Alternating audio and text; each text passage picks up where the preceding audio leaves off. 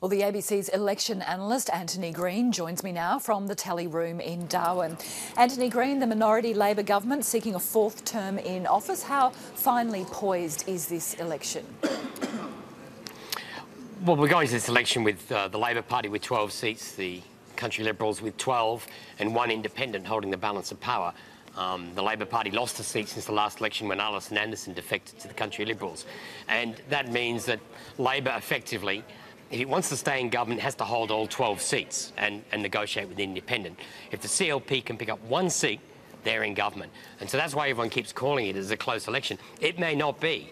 One of the peculiarities of Northern Territory elections, there is no opinion polling, so no one publicly has any real knowledge of what the result's going to be.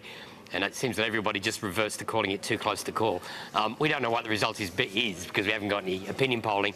But I suspect the CLP just has to win one more seat. If they win one of the seats where the Labor Party has a retiring member, or they win one of the outback seats where they're putting a considerable effort in with Indigenous candidates, then the CLP will be in government. Well, I was going to ask you, where do you think the CLP's best chances are of picking up that seat?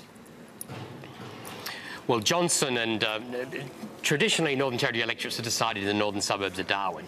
There's about 6 seats there, and there's only 5,000 voters per electorate, so there's a huge sitting member factor. There's 2 seats, Johnson and Nightcliff in the northern suburbs of Darwin. Both sitting members are retiring for Labor, Jane Agard and Chris Burns. The CLP has a good chance of winning both of those simply because the sitting member factor has been removed from the equation. You've got Fanny Bay just slightly further to the south in Darwin. Labor won it by 78 votes at the last election when Claire Martin retired, the former Chief Minister.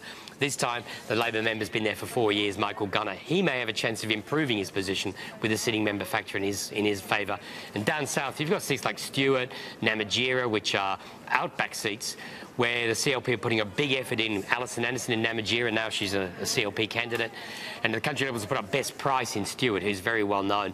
So those outback seats are in play. And Daly, which surrounds Darwin, it's got a lot of peripheral areas, people on the edge of the city living in sort of semi-rural reclusion.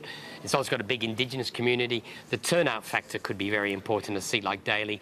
Traditionally, there was a low turnout last time. There's been a fixed date this time. More people may be out there and voting. Of course, earlier this year, the Labor government in Queensland was swept away. Federal Labor has been doing fairly poorly when it comes to opinion polling. Do you think Labor's chances of re-election in the Northern Territory have been weakened by those factors? Having the brand name Labor attached is something that doesn't help the Henderson government, which is why it's tended to call itself the Henderson team and make as little mention as possible of the brand name Labor. So certainly those federal factors will be something that's working against the Henderson government in trying to get re-elected. But in the end, I think local issues will determine the election.